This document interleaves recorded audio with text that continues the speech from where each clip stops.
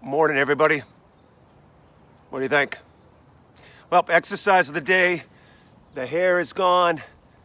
Most of the beard is gone, and the 80s stash is here.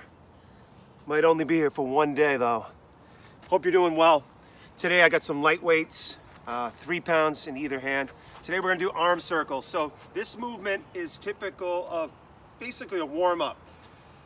I've been implementing it as a strength exercise over the last few months, and how this looks, you wanna make sure you're warmed up as always. You're gonna bring your arms fully extended into a capital T position, and then just circles. So the motion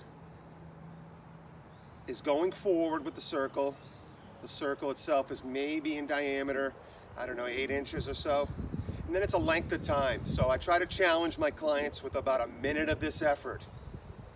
After the minute, we might go to another exercise, or if someone feels like they're up for it, we're gonna go opposite direction. So great movement for the shoulder, the bicep, the tricep. Excellent stuff right here. It activates your core, and by standing up, you know, you are definitely implementing some balance along with that core stability. So right now the burn is coming on. So my challenge for you guys out there, if you've never done this with some light weights, give it a shot. Try to go a minute.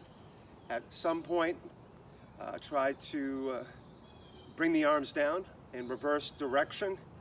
Great strength exercise for building some strength all up in the shoulder area. Specifically, swimming should be occurring any day now if you're not already swimming, so that's a great strengthening exercise for you. So arm circles, light weights, try to go 1 minute. If you got 30 seconds in you, then go 30 seconds and then reverse the direction. I hope you're doing well.